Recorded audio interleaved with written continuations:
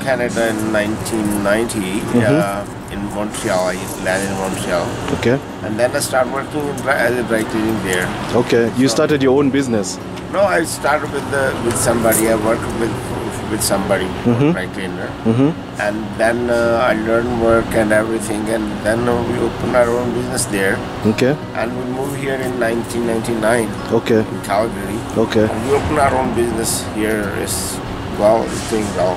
Oh, you started this business in... No, this business we opened in 2013. Okay. Before we had one more business in Woodland area. And that business we run for like 12 years. So after that we just took a break for 2 years. And then we opened this business now. All right. Yeah. So which country did you move from? From India. Oh, from India. Yeah. All right. And why did you do the dry cleaning business? Is it something which you used to do in India, or? No. It's nothing with that. Like I'm a farmer from India. Like, okay. My background, but here since I came here in Canada, like everybody find jobs. Everybody look for work. So that's what work I was working. And then since then I like this. I have more experience in this, so that's why we start working with that. Okay. Small family business.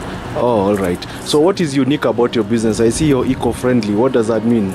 Eco-friendly means that chemical we are using for dry cleaning is totally it's not harmful to our human or nature. It's very safe. So that's what we are using now.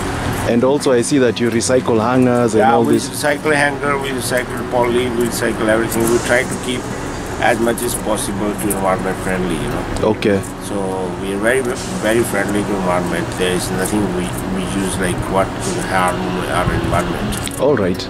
And then finally, what tips do you have for immigrants who want to succeed?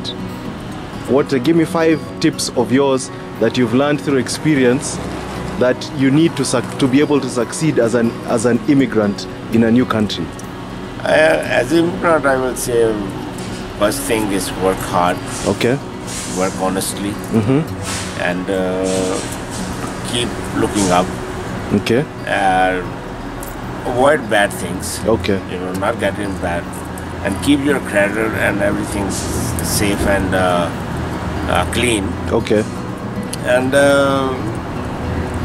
I will say believe on God. Believe God and just do whatever you want to do, but do honestly. Okay.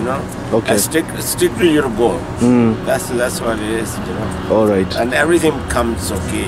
Everything comes good. Okay. One day. All right. Take time. Okay. Yeah.